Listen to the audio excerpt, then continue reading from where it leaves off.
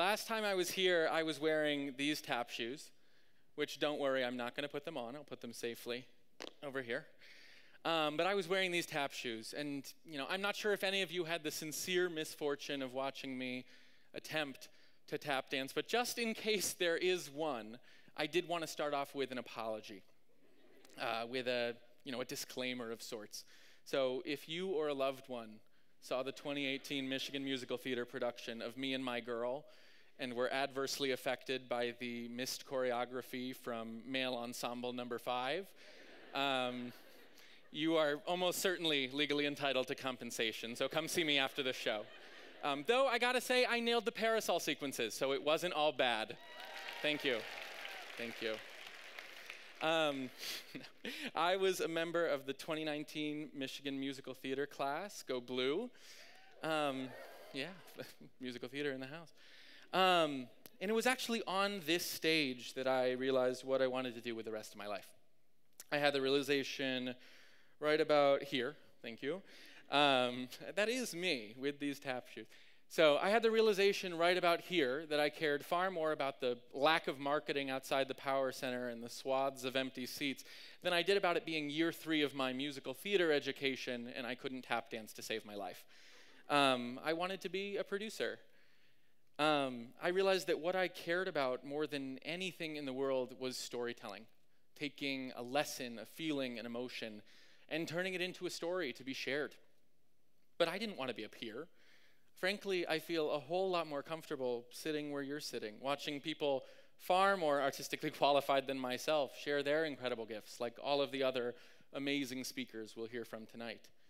As a producer, it's my privilege and responsibility to work with storytellers to help them bring the best, fullest version of their work to the widest audience possible.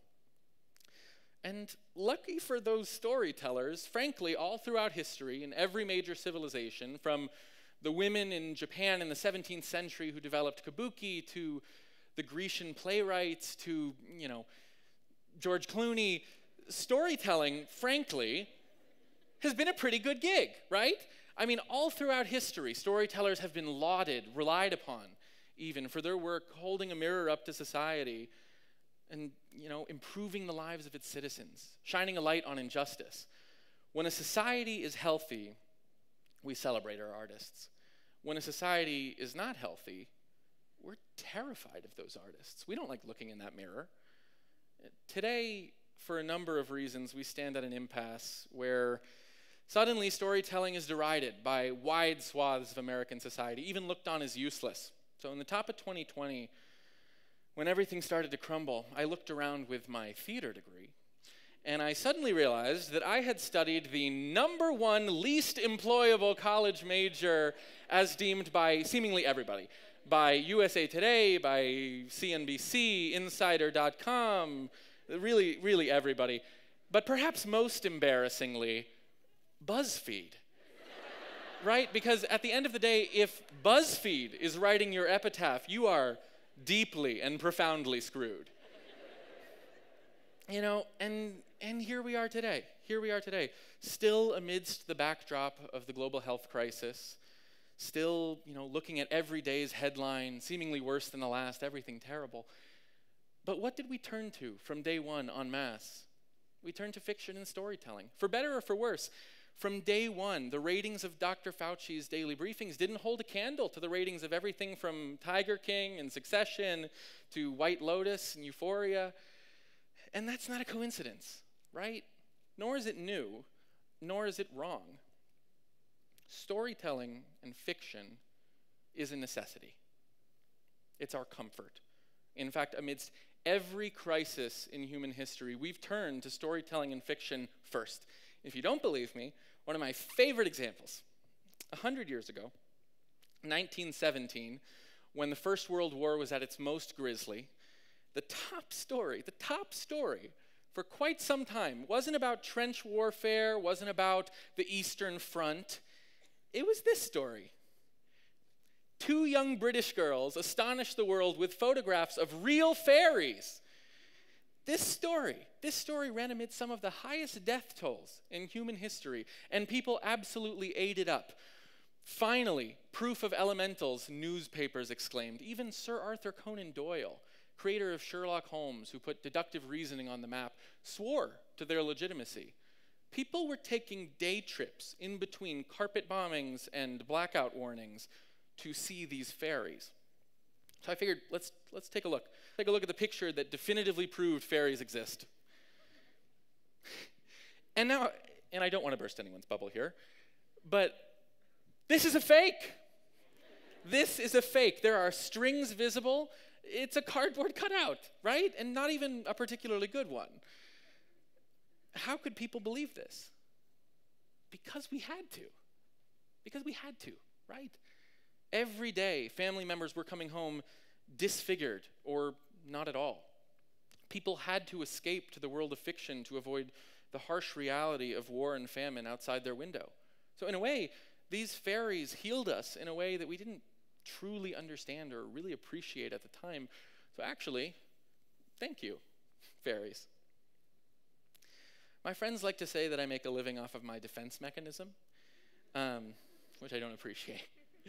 But no, I mean, my attempt to make sense of the world is to help people fictionalize it, to find the fairies, to make it funny, not violent, to make it make a little more sense, which I think is what we all need, or it's certainly what I need.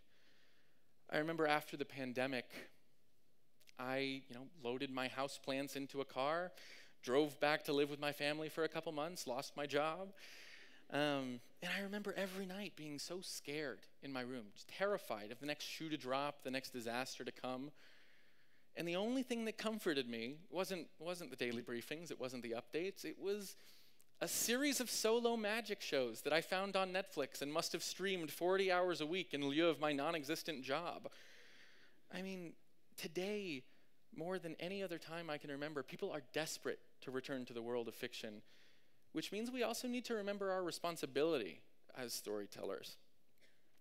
Frankly, I'm surprised that people haven't tried to blame those British fairies for some of these, though I'm sure some would like to. Fairies in the Capitol, fairies in the ballot box, fairies really wherever we need them to be.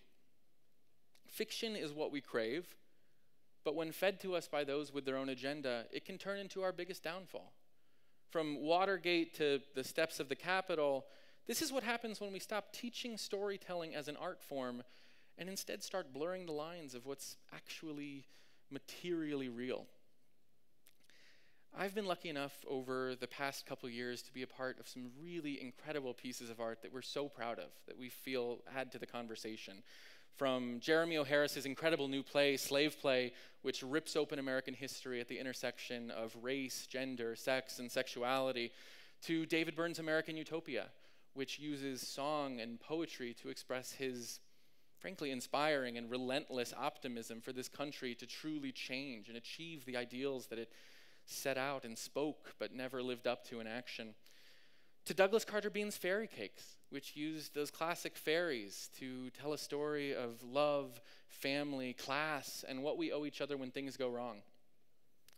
A question that we so often get is, what kind of art do you want to be a part of?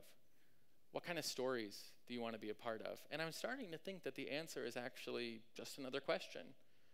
What kind of stories do people need to see right now? Storytelling is absolutely vital to how we perceive the world and see those around us. It can make us feel compassionate, angry, giddy, excited, in love, or terrified. And that's a massive, massive responsibility. Through storytelling, every single one of us has the power to change someone else's world. And it's not only our privilege, but our highest obligation to do so for the better, however and whenever we can.